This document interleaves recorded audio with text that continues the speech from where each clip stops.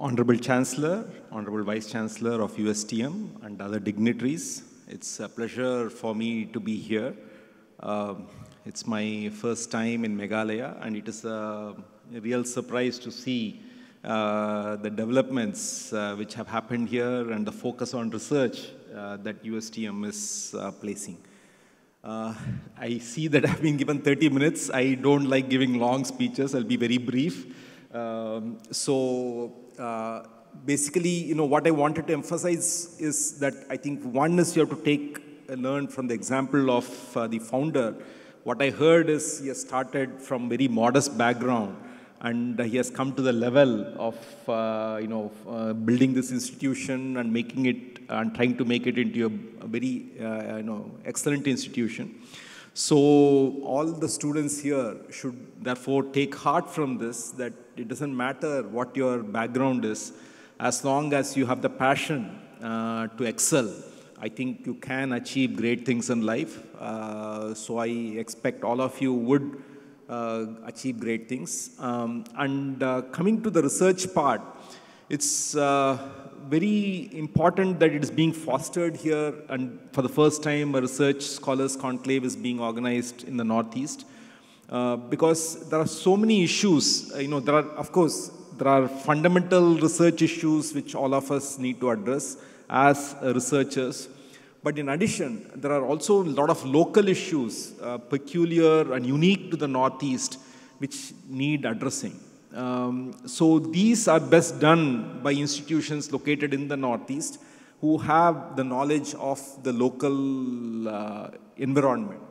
So I think because people often, sometimes all of us, I'm not just you, but I'm even everybody in IISc, etc., we tend to think of problems which are, relevant, maybe, which have basic discoveries, fundamental discoveries, and so on. But equally important are those which will have a social impact in the region that you live in. So I think it's important that you also focus on that in addition to the basic research that you do. Because only if you address these local issues can India become a great nation. If we only address basic issues as formulated in the West, and we keep following what the West does, then we are not going to achieve greatness. We have to rely on our local strength, local environment, and try to make an impact here. Once you make an impact here, automatically you will make an impact the world over. Because anything you develop for India, for example, you develop some novel technology or novel discovery which benefits the people of India, and in particular the people of the Northeast, this will automatically also benefit the people of the developing world. So you are going to impact billions of people by making these discoveries and innovations. Whereas if you are going to follow what is being done in the West, then you will always be following, and you are not going to be a leader in any area. So I think it's best that you have the confidence, and it's not that I'm saying something to you. We all fall in the same trap. I'm including myself in this. We all fall in the same trap that we just say, okay, we try to do what the West has been doing. So that is also important. Of course, there are important problems which affect the basic discoveries, the fundamental discoveries, but there should be a balance. That's all I'm saying. So you please make sure that you have impact by addressing local issues also. And many of these issues can lead to fundamental discoveries. That is something which is underappreciated, that it is these practical problems which lead to great discoveries. It is not just sitting in your office or your lab and thinking about something, but when you encounter a real-life problem, then you know the difficulties that have to be addressed. And also, I think there should be a lot of emphasis on innovation.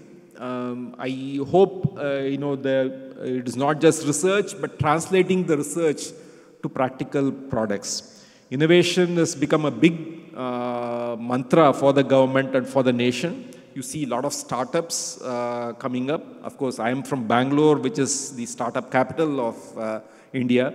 So you see so many of the students coming up with new ideas which nobody else has thought about, and creating new products which benefit millions of people. So just don't stick to basic research. Also see whether your research can be translated to innovations. You can form companies. There's a lot of support from the government for forming companies, for startups. So you will receive the recognition. You will be your own master. You don't have to work for somebody. You can create your own companies, employ others. So these are some things which are the advantages of startups. But you should not be afraid of failure.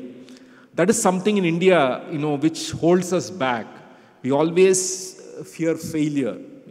We don't care, if the project is a great success or not. But we don't want, as long as we do something, it's okay. But we don't want to take great risks, which can also lead to big failures. And that holds us back in creating exciting discoveries, exciting innovations.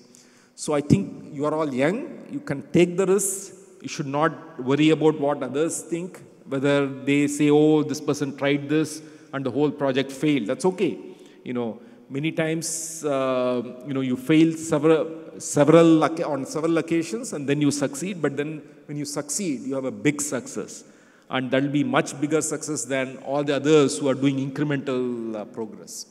So you should try for these big leaps forward. And that comes about only when you take risks. I think that risk-taking ability is something we should foster in our students, saying that don't worry if you fail, we are with you. And I think it's also important that the parents and the families also foster this, because normally that is the issue. People get afraid, then people start criticizing, and then people say, okay, let me not do this, let me do something safe, where there is no chance of failure, but the progress you make is only incremental. So these are the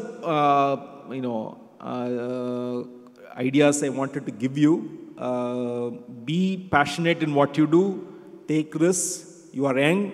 Any failures you can always recover from. And I am guaranteeing you that you will learn from these failures. And the next time you do it, it is going to be a success. So with these words, let me wish all the best for this Research Scholars Conclave. I'm sure you will have a wonderful session. Thank you all.